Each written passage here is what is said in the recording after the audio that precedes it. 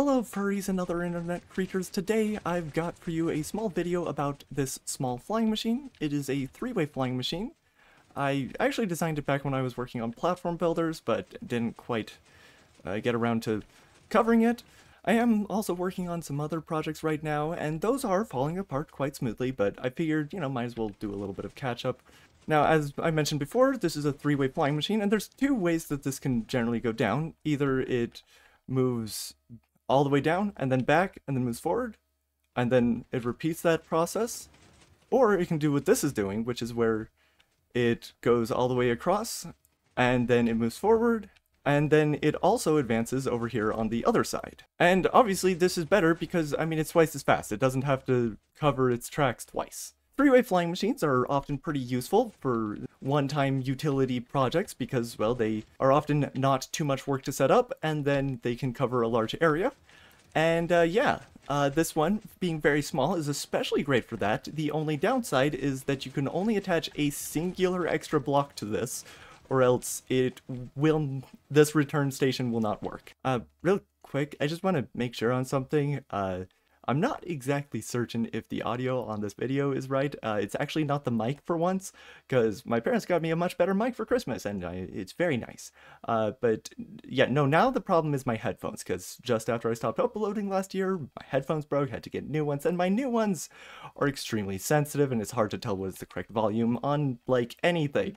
So hopefully I got things right, you can hear me, and you're not going deaf. Please let me know if that's not the case. Anyways, back to the topic at hand.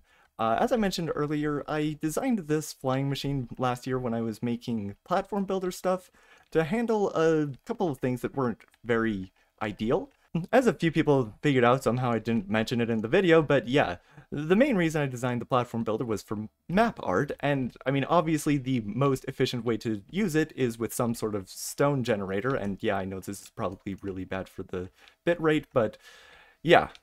So using the stone generator is by far the most efficient way to do it because, well, you don't have to go and gather the blocks. And even better, the three different types of stone that you can generate show up as black, or it's either gray or light gray, I can't remember which one it is, but either way, it's the same shades as you get from carpet. So it makes a very good background for map art. But we're missing white, which is like the most common background color.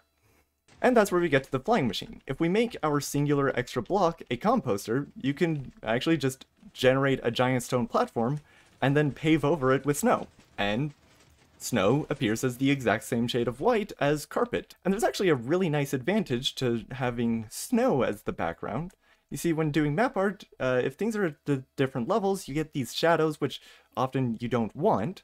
But here, if I just place a few blocks here, it might look like it's at a different level, but updating the map and then going over here, you'll notice that they actually show up as the same level. And, well, yes, technically the snow is at the same block level as the moss, so you don't end up with the shadows. Which means, yeah, you can just place the blocks directly on top. And then, if you need to erase, you can always just replace it with any other white block, and yeah, that'll still show up as white. Or if you want to erase a very large area, you can just get rid of all the blocks and then just, pave over it with snow again, or at least just that small area, because you don't have to do the whole platform. You could just do a small rectangle if you want to. The other main use case that I've found for this is for literally any background other than white, because if you just place these directly on here, well, those are considered one block higher, so you're going to get those shadows, which is not nice.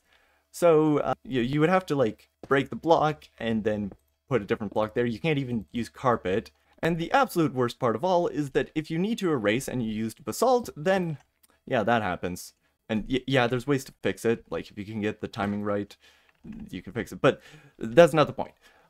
Point is, if we use a downward facing piston for our singular extra block, then you can just place all of the stuff directly on the platform and then use the flying machine to finalize it and flatten everything down to the same level.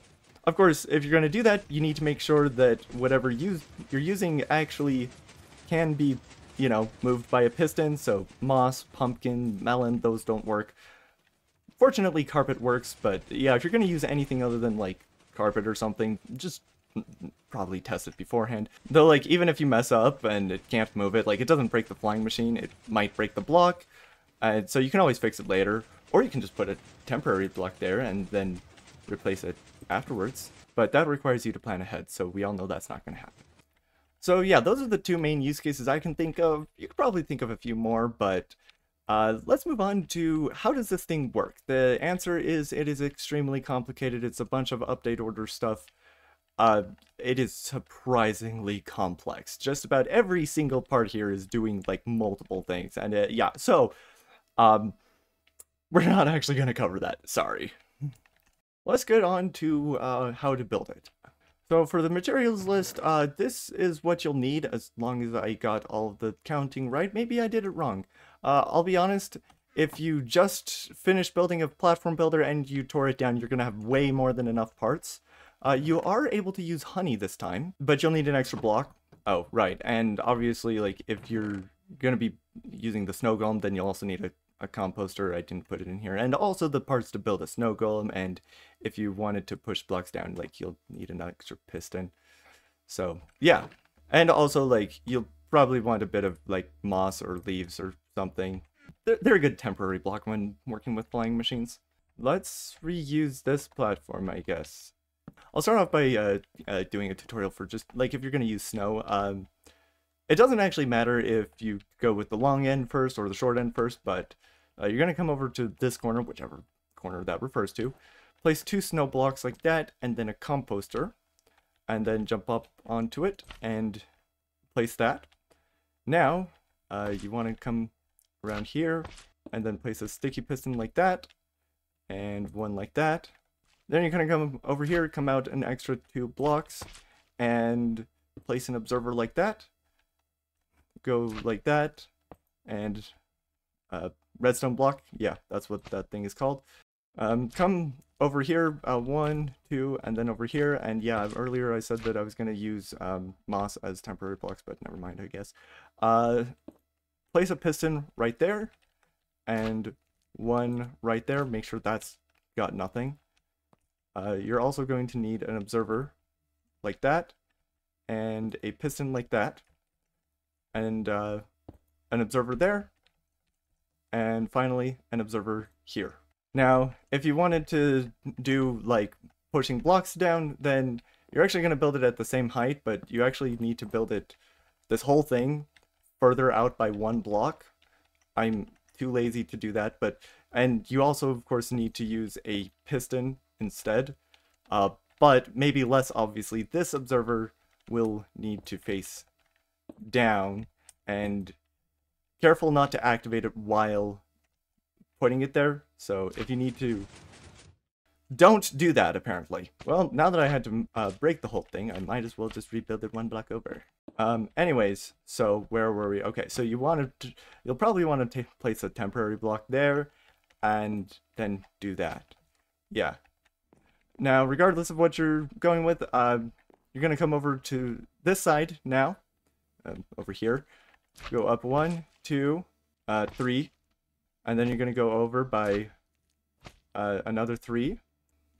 Replace that with a sticky piston, and actually you had to go like a little bit further, I think, like that, so that you can place an observer there, or you can also do that and place the observer there. And if you're using honey, you have to do it that way.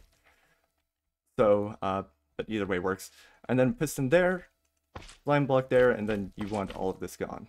Maybe not that block. Now, before you actually go ahead and run it, there's one other important piece of business we have to take care of.